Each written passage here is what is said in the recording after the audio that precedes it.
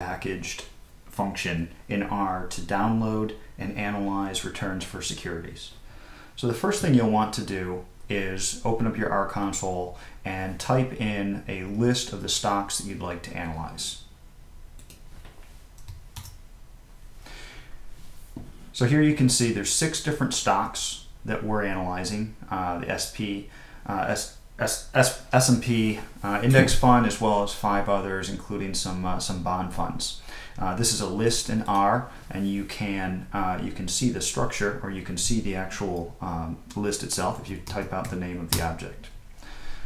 Next, we're going to this is very simple. All you need to do is run the get returns function, and that's get returns with taking arguments of the list of the stocks that you're interested in, as well as the frequency. Here we're going to only look at weekly returns, and we're going to go back as far as the data is available by not specifying a start date.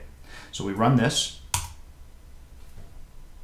It should only take a second. It comes right back, and we now have all of the returns in this returns object.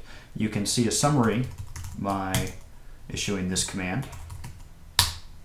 Here again, it's got the information. It's the 6 stocks. The earliest week in which all of the securities had returns data was April 16th, 2007, and here is the average return. If you're interested, take a look at the structure of the returns object, which we'll use later in our analysis, and you can do this by using the str function. And you'll see that it contains a lot of data, including the actual raw return data. In this case, for the S&P index fund, all the way back to 1993. And that's it. You now have the return data in an object and ready for analysis.